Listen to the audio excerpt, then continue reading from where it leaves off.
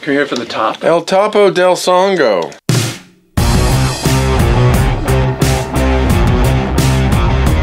We've had a fucking great time. Can I swear in this thing?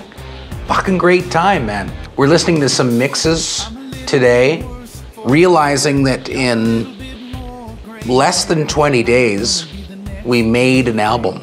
Yeah. We made 15 songs. Yeah, great songs. I'm getting texts from you like we're breaking up. Yeah, I know. Sadness, we have sadness. What do you think, Eddie? I hate it, but I support you, Jim. It's true love. Yeah. That's great. It's great. Great, thanks, man. Good. Well, this is our final day in the studio. Although the record is not quite finished, we just have a ton of work to do. So, you know, I'm sort of tempering my own excitement and waiting to see what other people think, but I'm very excited. The tracks are sounding really, really amazing. It's actually kind of a blur, what we've done. We pull up the songs still, and oh, wow, that part, this part, you know, oh, that's great. You know, and we look at them again and reimagine them and put it away and pull up another song and then realize, we did that too. So what we created was a great time where a record happened to happen.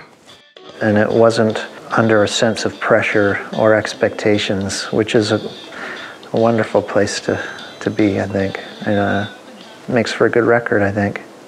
It's honest.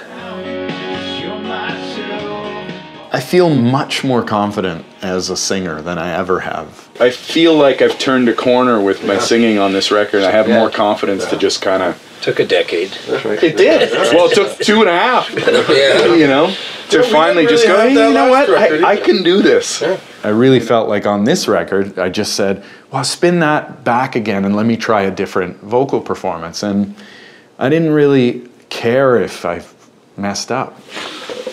Nice. So there's gonna be more like, whoa, whoa. Yeah. This record, I think people will be comparing me to the Stevie Wonders and the... easily, Mariah Carey. Mariah Carey. Kind of picks up where the last record left off. Right, I agree. There's a bunch of blips and bleeps and computers and robots, to quote Ed there. Yeah. But it's also fundamentally Barenaked Ladies.